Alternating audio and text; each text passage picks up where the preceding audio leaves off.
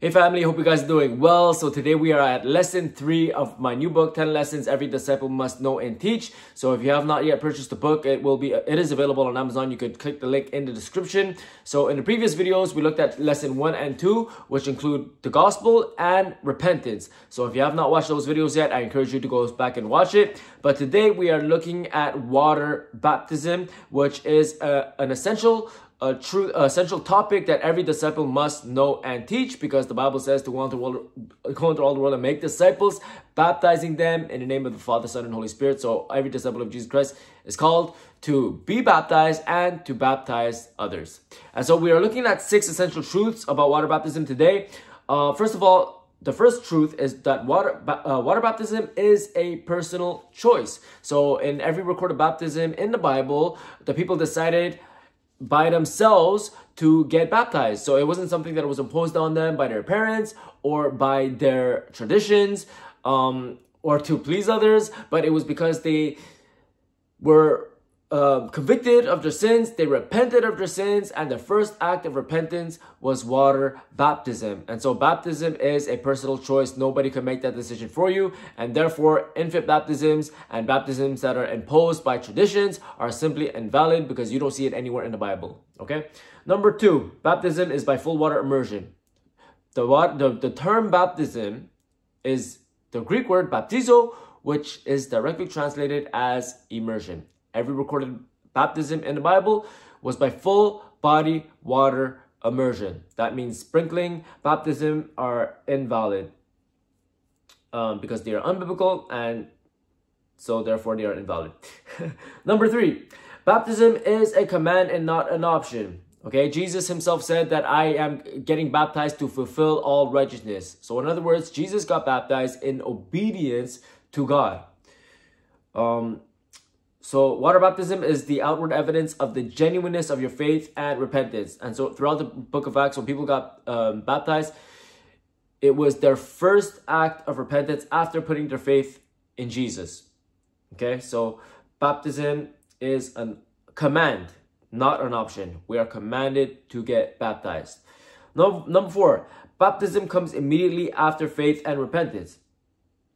Okay, so after, I just mentioned this, after every recorded baptism in the book of Acts was performed immediately after faith and repentance. So when Peter preached the gospel to the multitudes, he said, repent and be baptized for the remission of your sins. And on that day, 3,000 souls got baptized. So the very same day that the people put their faith in Jesus and repented of their sins, they got baptized immediately. So there was no baptism course, there was no waiting 6 months before we make sure that you are ready to get baptized. In the Bible, people got baptized as soon as they believed in the gospel and as soon as they repented. So you don't have to go through this long process to make sure that you are ready to get baptized. You must get baptized immediately. The only prerequisite for you to get baptized is that you believe the gospel and you have repented of your sins. Right? We see another example when Philip was walking in on the road to I forgot where he was heading,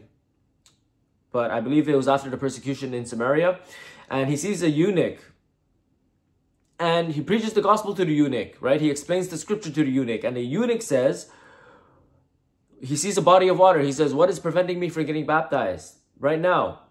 And Philip responded, "If you believe with all your heart, you may." And he baptized him right away on the very same day. Okay? Again, no baptism courses, no long drawn out period before getting baptized.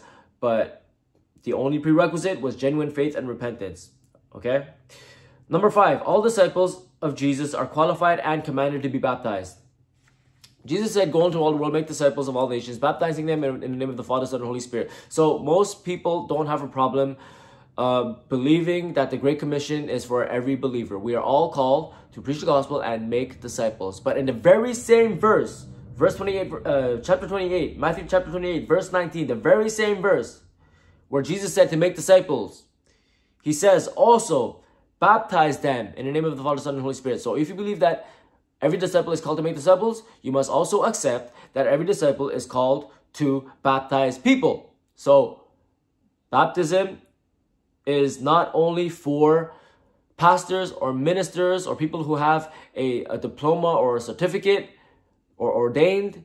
but it is for every disciple of Jesus Christ. And not only are you qualified as a disciple, but you are actually commanded. It's actually a commandment to baptize people, the same way it is a commandment to preach the gospel and make disciples. Okay? It's for every believer. Number 6, there is power in water baptism. The Bible says in Romans chapter 6 that when you get baptized, you bury your old sinful nature in the water, and when you come out of the water, you walk in newness of life. So baptism is not just merely a symbol, but the Bible tells us that it has power to crucify your old sinful nature, bury your old sinful nature in the water, and when you come out of the water, you walk in newness of life, free from sin. Okay? So those are the 6 essential truths about water baptism that you must know and teach. These teachings are very rare today in the church, but they are biblical. Okay? So you can verify it yourself in the scripture. Now, to help you guys with pre-baptism questions. So the way I baptize people is I will ask them the 4 following questions to make sure that they are ready to get baptized. Number 1, do you believe that Jesus is the Son of God? Number 2, do you believe Jesus died for your sins and was resurrected from the dead? Number 3, are you ready to follow Jesus with all your heart, even to the point of death? And number 4, according to your own faith, I baptize you in the name of Jesus Christ. So there it is, guys. So once again, if you have not purchased the book, 10 Lessons Every Disciple Must Know and Teach, it is available on Amazon. You just have to type in my name, Andrew Cho, or you can click the link in the description. So in the next lesson, we're going to be looking at the baptism of the Holy Spirit. So we'll see you guys in the next lesson.